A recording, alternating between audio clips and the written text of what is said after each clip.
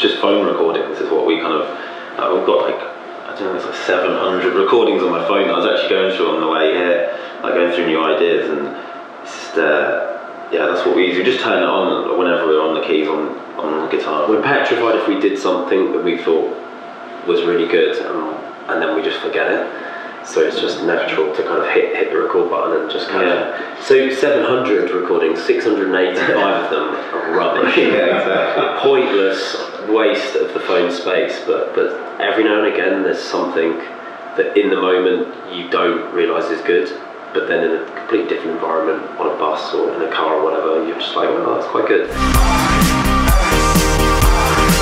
don't wanna fake this, you're the one that gives me hope. Visions in the darkness, the love is a kaleidoscope. Every time I wake up everything, we've always done everything at home. We've always maintained quite a DIY ethos with the band, and that's been right from when we started. So all of our records have been made at home, and we kind of get them mixed, and there's outside bits. We will go to certain studios for production and stuff, but the majority of it is done at home. But we use like Logic. We definitely don't have any crap synths that we didn't pay for. Our friend George, shout out George for giving us all the free synths. But yeah, no, it's pretty simple setup, really, isn't it?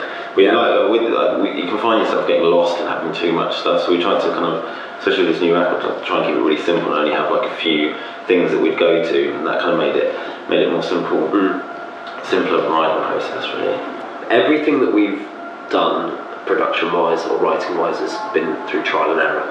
And I remember when we got a laptop, and our dad actually bought it for us, and there was Logic on there, and it really was just like, get like a little way down the road and it goes completely wrong, or we lose a whole project, or we can't get a guitar to plug in, or it sounds rubbish, and it's like, back up, fix it. And it's just, it's like a time thing. I think all of these like Pro Tools or like Reason or any of these things, they're all like amazing, and it's just how much time you spent on one of them. And yeah, like Ben said, our dad just had Logic on the computer, so we just went with that. It wasn't any particular reason, was it? It just takes a bit of time to get your head around it, really. There are things where I feel, well, actually, to be honest, there's a few songs you really like, and I didn't really feel the same way you did about them. And if that happens on anything, then it can't go forward.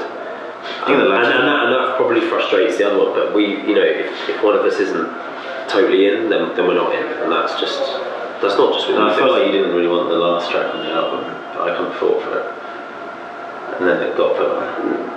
Yeah, you were right. But anyway, we obviously love coming to America. That's really good fun, and I guess touring, if there's a lot of shows in a short amount of time, it can be quite tiring, but it's good fun, and it's not really hard work. It's playing gigs and chatting about your music, and like I say, it's just a complete privilege and good fun. So we love that side of it, and we get very kind of cooped up in a room writing a record for a long time, and then we very much look forward to kind of going out there and playing the songs. Yeah, I think any band from the UK, like coming to America is like a big deal, and so being able to do that's been great. I think we just want to come out here as much as possible, really, because it's just so much fun. But sold out gig in New York was just kind of crazy. That many people come and see us here, so that was a bit of a moment last night, definitely. Yeah, to be like to be so far from home, and then to make music that people are kind of understanding and it's connecting with them in some kind of ways, like that's just really nice. That's a really nice feeling. I guess with this album especially, like we didn't compensate in any decision that we made creatively. I feel like we found finally, it took us a while, but we found finally the simplicity in the writing that we've kind of been looking for, really, and I feel we've kind of achieved it with this album. So that in itself feels like quite nice. Yeah, I think it was learning, like something that's taken us a long time is to learn when to stop, because we can keep working on things for we can work it into the ground, and it kind of loses what it was meant to be at the start. So like learning to know when to stop is something that's taken a while to figure out. Yeah, that's true. We always throw a bit too much at it, I think. sometimes, yeah. The tracks that have always seemed to work for us are the ones as soon as we turn that switch off in our head, and we just write we just write whatever we think sounds good. We don't listen to anyone else. We just write something. You set out to try and write the pop song, like really think about it too hard, and you kind of lose it a little bit, don't you? Yeah, I think doing things yourself is really important, and just to kind of enjoying it. I think, you know, people can make music from home, and it's easy and it's affordable now, and you can be very, very creative with not much. Write loads of songs. That's what we do. We just kind of write loads, and then don't get too like worried about it in a way, and then sift through all the songs, and you'll know when something's good. And that's normally how we do it. It's trial and error, and you've got to write a bad song to write a good one, and you know that it's good. Not everyone writes a good song every time they write a song. It just doesn't work like that. Yeah. Maybe some people do, but we don't.